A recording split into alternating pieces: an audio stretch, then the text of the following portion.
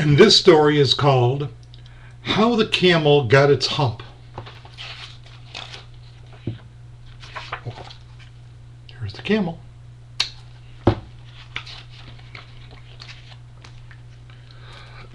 Welcome. I am Scheherazade, and I know 1,001 tales. Today I will tell you some camel tales, for the camel is a most amazing animal. Every part of its body is just right for life in the hot, cold, windy, and dry desert. But no part of the camel's body is more amazing than its hump. How did the camel get its hump? Listen, and I will tell you. And there is Scheherazade.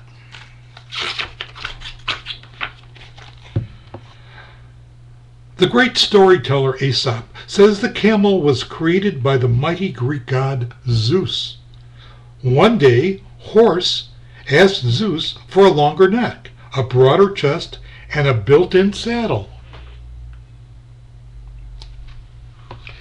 The next thing Horse knew, why, he'd become a camel. But if you think that would satisfy the camel, you do not know camels.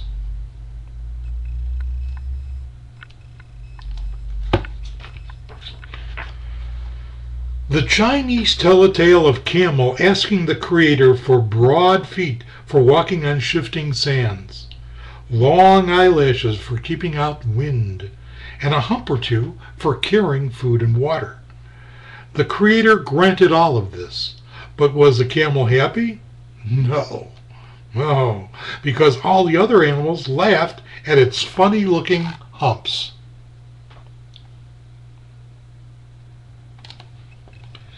Oh, and here are all the other animals laughing. Shouldn't laugh at others. The camel asked to have its homely humps removed, but this could not be done. How can I go on with all the other animals looking down on me? Wailed the camel.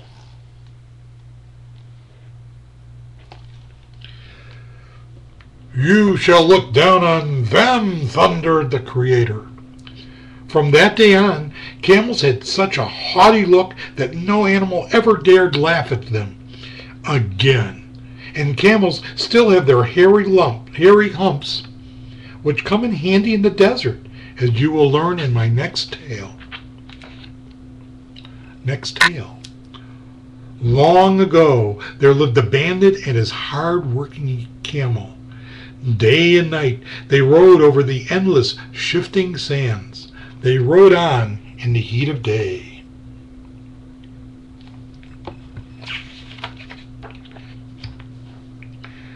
They traveled through the cold of night. They rode into whirling sandstorms. Camel's feet became flat from walking. Its eyelashes grew long from squinting. Its chest and knees grew furry from resting on the cold ground. Camel became strong from carrying heavy sacks of food, water, and coins. But never once did the bandit share his food or water with poor Camel. So Camel learned to do without, except for what it could find in the dry desert.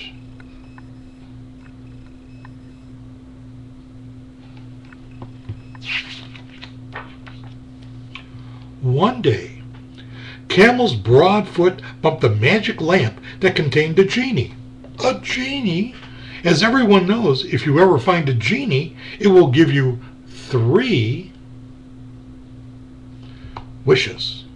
So the bandit scratched a lamp and asked the genie for 50 bags of wealth and 50 years of health. Before he could make his 3rd wish, Camel grunted, I walked us here. I found a lamp. I want a wish.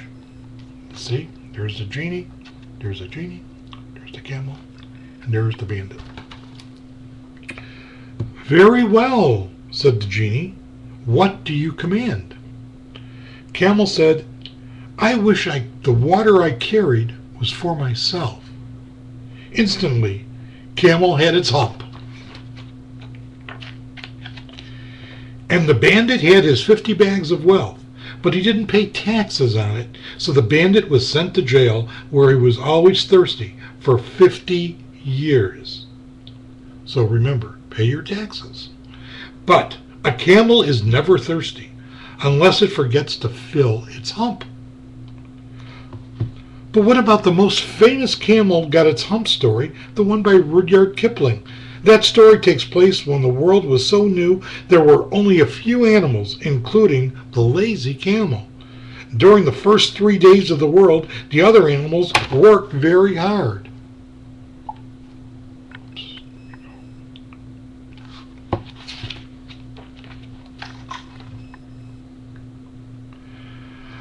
Then Horse asked Camel to trot with him, but Camel said, Dog asked Camel to help him fetch and carry, but Camel said, Humph. Ox asked Camel to help him plow, but Camel said, Nah. The animals begged the Djinn, or genie, of all deserts to do something about the lazy camel. He won't trot, said Horse.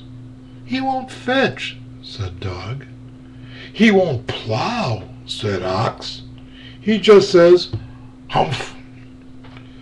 I'll humph him, if you'll kindly wait a minute, said the genie. Alakazam!